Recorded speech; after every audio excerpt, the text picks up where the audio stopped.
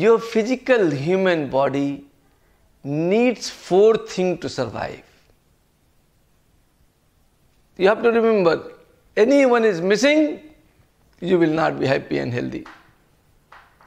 The first and the most important thing, what we think is the most important, is nice food. Yeah, healthy food, healthy diet. Second is, if you eat cashews and nice food every day, but you do not sleep nicely, then what happens? You still become sick. So along with nice food, you need sound sleep. Okay. Third thing what you need is exercise. In any form. You can go to gym. You can go to Mehdi. He teaches you yoga. Any form you take, you can go to your meadow and do the farming. Physical exercise in any form is called yogasana. So third thing is yogasana. And fourth thing what you need is connection. If there is no connection, the switch is off. You are like electric wire. Electric wire is useless. But the moment you put switch on, it becomes useful. So see your life, your nose, your ears, your eyes, all are present when we die. What is not there? Connection with the universe, connection with God is not there, that's it. So how connection is made? For a normal person who has not reached a very high state of vibrations, connection is through breathing. You breathe out, breathe in. The breathing body is called aura. It is called energy body. So what happens? You bring the medicinal value from the universe. You bring medicines from the universe.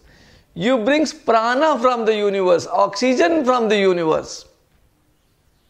And this affects your energy body first.